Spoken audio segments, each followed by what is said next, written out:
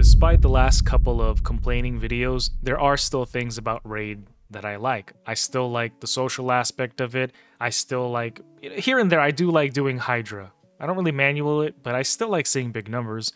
Live Arena has fights peppered in where they're actually really fun. And I also still enjoy getting new champions, trying them out, doing champion guides on them here and there. What's your favorite part about Raid? This is going to be more of a positive video. I don't expect this to generate a lot of conversation. I don't think a lot of people are going to talk about this. I don't think this is going to get a lot of views because in my experience, in my analytics, and I've done this multiple times, whenever I put out bad, complaining, raging videos, people watch that. Whenever I put out positive, hey, let's think about all the great things in life and Raid, nobody watches that. You guys are only interested, and I don't mean you specifically, just you in general as a population are only interested in complaining or the bad stuff. That's why news outlets do so well. Now, this guy says he started playing back in 2020. I started in 2019 during the Foley Fusion. Well, right before the Foley Fusion. And there's so many things I personally enjoy about the game. Cool. But the best for me is that I run my clan with two of my real life closest friends. That's awesome. My brother, my older brother was the one who actually got me into Raid. And he stopped playing, so he left me to get addicted. We're in 3 different states across the US, so we talk every single day in the game, getting to strategize in areas such as Siege, CVC, Hydra, hands down the best part of having that continual social connection. Expanding on that, we've really built a great clan of people that enjoy conversing and coming together within the game. One of my clanmates met up with us during a gaming convention going back this January. Social aspects aside, efficiency management of how to maximize resources for the greatest return. My biggest favorite achievements were winning Sir Nick, wow, and Nergigante Archer. This was a hard one. I did it pay to win, and I still lost because the Kraken just blew me out of the water. Tourneys such as free-to-play, although they were stressful at the time, I believe you.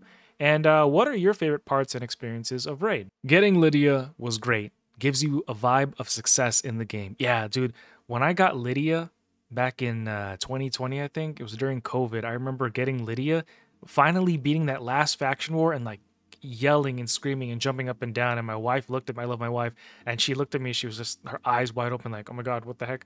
And I was like, I got Lydia. And she's like, who the fuck is Lydia? So now I'm going for Marius. Good luck. Live Arena, dude. Yeah, I remember the hype of finishing Faction Wars. Yes, when it was down to the last 2 to 3 factions and getting those last few teams together and working with limited time champions or limited champ pools at the time, that was one of the most fun challenges in the game.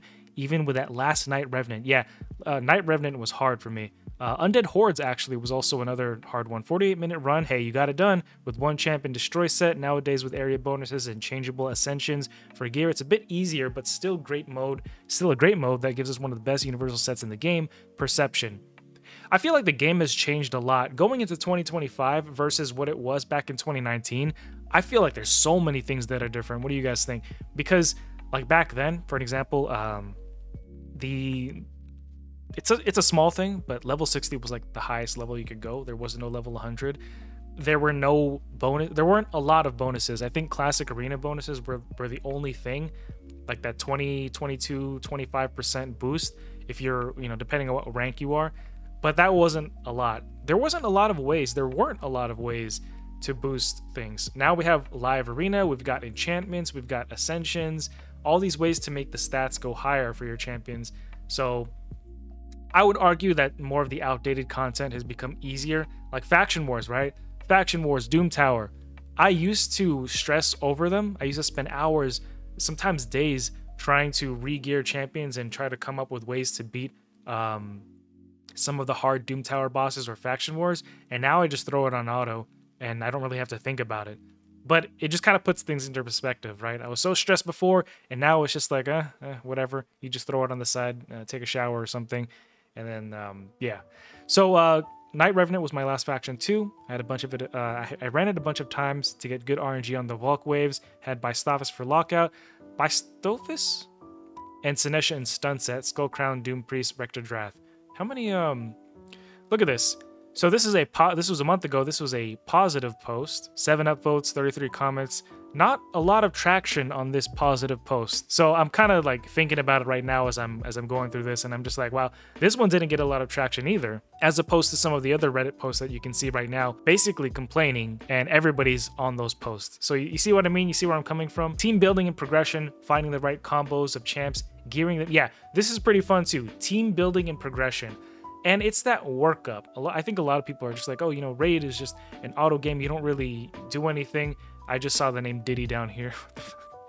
But it's just like, it still requires you to think and theory craft. And I do believe that that is fun, right? What he says, finding the right combo of champions and gearing them to the best of their potential, beating new content. Today I had a little victory where I pulled Bambus out of the vault and used him to beat the Iron Twins. Really? Oh, and Hearts and Tronos. Satisfying, dare I say, why I actually appreciate Amius? What? You appreciate Amius? Don't instantly start throwing rotting vegetables at me, please and thank you. He's the only boss in the game who still requires some thought and strategy for a late game player like me. I don't know, man. Yes and no. Everything else has been solved a million times over. You can just copy an auto team that someone has come up for you. Amius still requires some brain power and champion rebuilding. Yeah. I mean, what do you guys think about that? We're trying to stay positive here, but I can see where he's coming from. Hydra as well, but I've turned somewhat sour on that area because Clash forces me to play for 3 hours a week. Yeah, I could see that. I can appreciate having to use my brain to solve Amius. One of my real-life clanmates used Bambus to clear Amius during Synchronous rotation as well. I think for Hydra, they need to give us better AI tools so that we can program them ourselves, and people would enjoy it a lot more. Specifically, they need to let us set individual champions target priority. Yeah, for specific heads when they're up, mostly the Head of Decay for target provokers whenever a champion is eaten. Diddy says finishing the last thing for the day and closing the game. That's interesting. You know, this kind of reminds me of I used to watch a lot of Dave Ramsey, right, for financial literacy. And Dave Ramsey would talk about how debt is never a good thing. You know, there's some people who will say like debt is a good thing. I can see where they're coming from, and I think in the right situation, with the right mindset, with the right purpose and intent and know-how, yeah, debt could be a good thing. There's definitely ways to leverage debt in your favor to come out on top and earn more money. But I'd say for the majority of people, they don't have that discipline or financial literacy to make that worth it. But basically, circling back to what Dave Ramsey said, he said to one of his callers, because people will call him talking about, oh, their debts and everything, and he was just like, oh, credit card debt, and he was just like, after you finish paying off your debt, how do you feel? And the person was just like, good. And then he was just like, exactly, right? If you feel good by getting rid of it, you really need to think about if you actually like it, because you're not going there saying, oh, I can't wait to get back into debt again, right? It's kind of a stretch trying to correlate it within Raid. Maybe one of you guys can articulate it better than I can, but I feel like there's something there for this, right? If like the best feeling for you, your favorite thing is closing the game, I don't feel like that should be the thing, right? You should want to play the game and open it up because you enjoy the game. Now, I think you and I know. You and me both. We get it. People are addicted. People are obsessed. That's a thing. We're not going to ignore that. Let's be real. People are addicted. It's out of habit. A lot of people just open up Raid. I'm a culprit of it too. I think Doom Tower is my favorite part of the game. I thought this said Doom Priest for some reason. I can't read. Favorite part of the game, but my favorite memory is pulling Yumiko as my first ever Void Lego. That's an awesome first Void Lego. Been using her ever since. Yeah.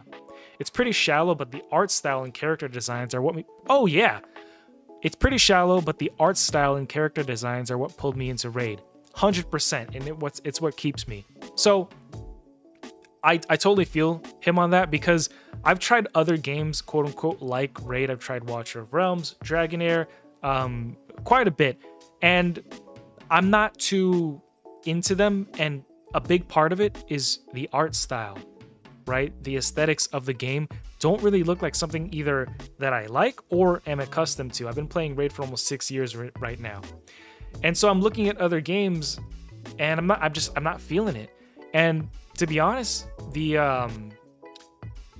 Hell Hades' game, Fateless, I want to go in with the mindset that it could be really good and I like it, but I'll be honest with you, like the aesthetics don't really look like something that's interesting to me. I was looking at Jay Giggs and somebody else playing this game called King Arthur's Rise, and I'm thinking about playing it because it kind of looks aesthetically pleasing to me. I asked you guys in a post if you guys were okay with me putting out raid content on top, or putting out King Arthur content also on top of doing raid content still.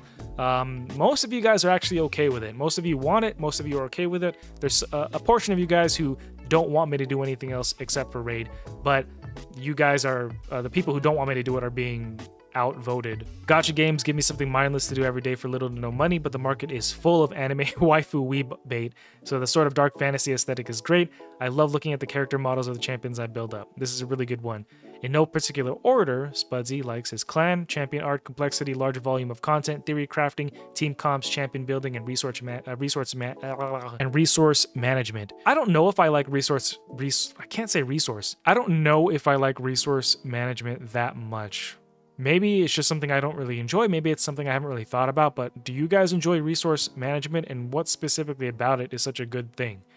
It doesn't seem like a good thing to me. I used to be pretty much exactly the same as you. That's since been ruined for reasons I'm not going to get into. I took a year off of raid and just started doing it again a month ago. For me, it's about improving what I'm able to do in PvP or PvE, overcoming the next hurdle, and then figuring out how to do that faster. I've made a global ranking top 10 on DT normal bosses a few times. Apart from that, it's building the champion collection from a collector standpoint. Yeah, there's people who just want to catch them all, and appreciating the artwork that goes into them. That and figuring out new ways to build new teams.